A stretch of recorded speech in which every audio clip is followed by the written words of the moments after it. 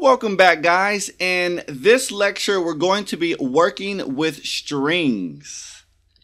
So, what are strings? Strings are just a group of human-readable characters enclosed by single or double quote marks.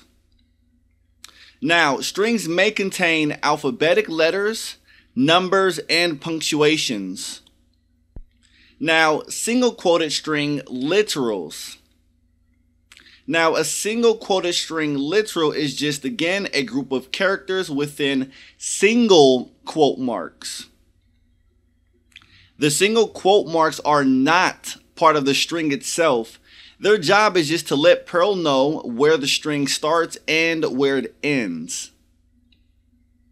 Now, any character between the single quote marks besides a single quote mark or backslash, it just represents itself. To use a single quote, use the backslash followed by the single quote, and to use a backslash, put two backslashes to use just one backslash. And I'll show you guys how to do this with our examples as well. So let's talk about double quoted string literals. So again, it's just a group of characters enclosed this time by double quotes.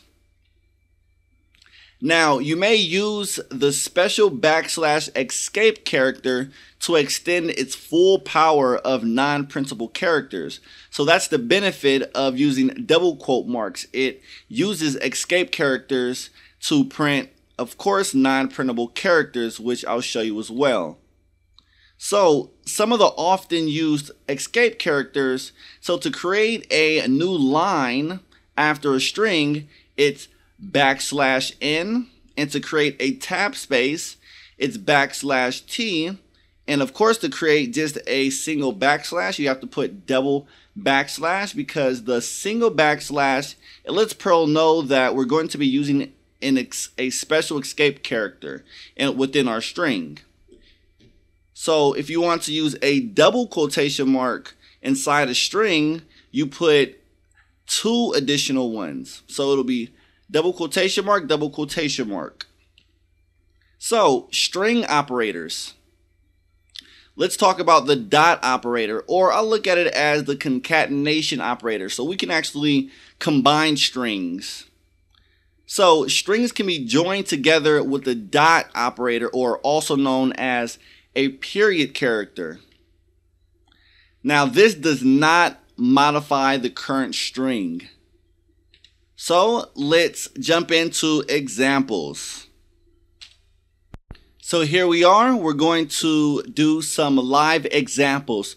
So let's start with the single quote marks. So let's declare a variable.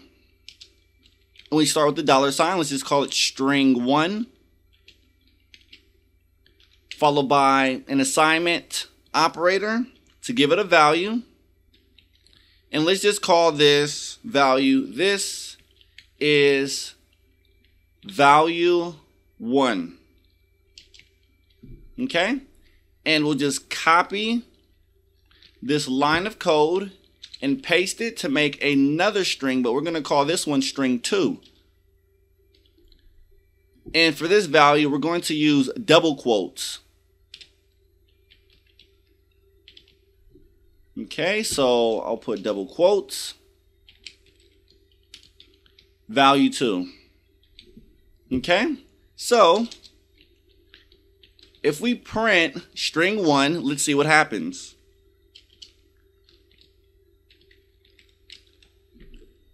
So I'll copy string1 and paste it in here.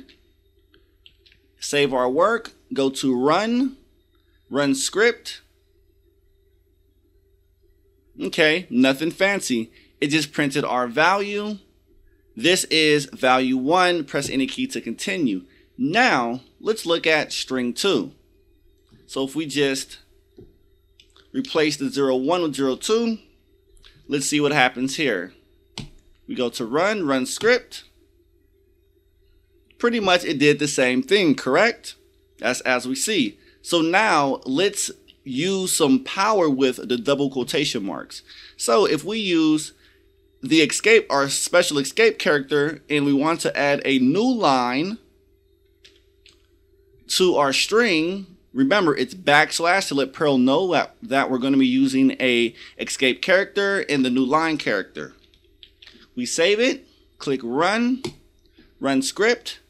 There we have it. So now we were able to create a new line, and as we can see, press any key to continue is on a new line by itself. And of course, we can do a tab as well. So we use \T just to let you guys see what it looks like. And let me see here. Click run script. So as we can see, it gave us an invisible tab. Press any key to continue instead of our new line character. So that's the power of using double quotation marks. We can use non-printable characters, which is very nice because we can format text. So let's use the string concatenation or our dot operator. So if we take string 1 and we use the dot for combining strings, we take string 2, save our work, click run script, and look what happens. This is value 1, this is value 2. Of course, we still have the tab here as well on our string 2. So let's remove the T and put an N, and we can actually add a space. So let's add a space. So let's just use double quotation marks and add a space. And after the double quotation marks, again, we're going to use another dot operator to combine all 3 strings. And let's see what happens now. Go to run script. And there we have it. We have this is value 1 with a space. This is value 2 with a new line that's being created with press any key to continue by itself. So again, if we want to just use a, let's say I'm going to put my name Victor's, and of course if we do this and we run that, it's going to give us a bunch of errors. Why? Because we want to escape and use this literal character, which is a single quote. So we have to use the backslash. And that's to let Perl know we want to use that character literally. Run the script, and there we have it. Victor's is value 1. So pretty much that's in a nutshell with using strings. So just remember, using single quotes, you're literally writing characters literally to display. And for double quotation marks, you're actually you have the ability to use the special escape characters to print non-printable characters, or use non-printable characters for formatting. So if you guys have any questions, let me know, and I'll see you in our next lecture.